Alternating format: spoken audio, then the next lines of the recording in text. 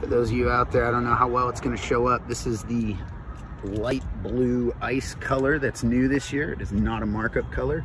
You can see white is there. And then for the rest of you guys, this is what I'm calling Gurple.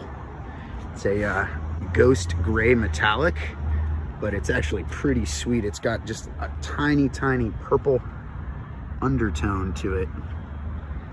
It's probably not going to translate well on the camera, but it is a really clean color. It's not a markup like the blue color. There you go. It's like ghost gray, but it is got some purple in it. Let me know what you think.